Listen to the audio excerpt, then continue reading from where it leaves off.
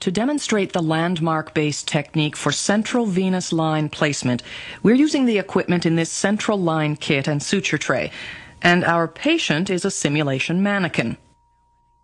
We prepare the skin surface by wiping with antiseptic, circling outwards once, twice, and a third time.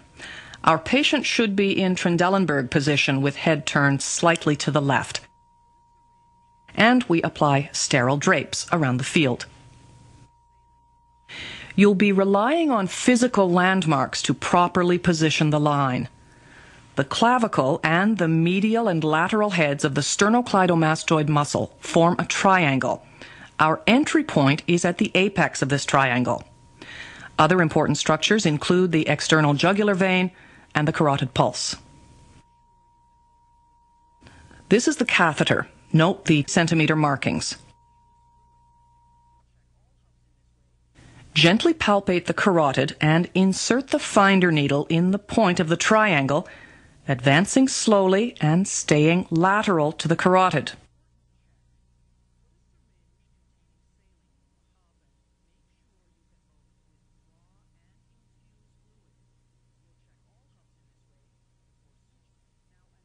The trickle of blood shows we're in the jugular.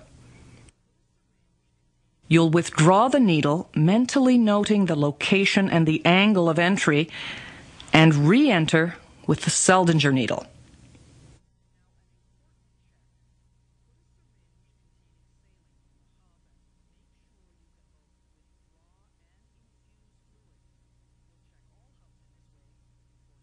Hold the needle securely, remove the syringe,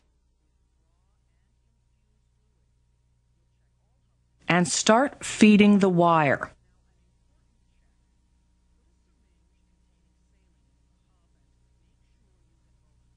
That 20 centimeter mark disappears into the needle and we'll go just past that point. You see the wire exposed. Hold the wire as you carefully remove the needle. And at this point, we'll take the 11 blade with the sharp edge up to make a small incision where the wire enters the skin. This will facilitate the passage of the catheter. Before we begin, we palpate that sternal notch. Lay the catheter tip at the sternal angle with the other end to the needle entry point. And we can see the catheter is the right fit for this patient. We advance the dilator over the wire, advancing carefully to dilate the soft tissue, still holding the end of that wire with one hand.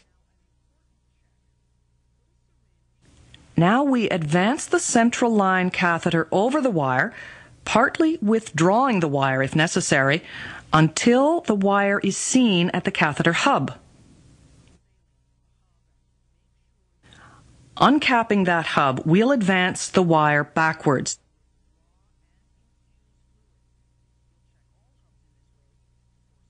Till it exits the port.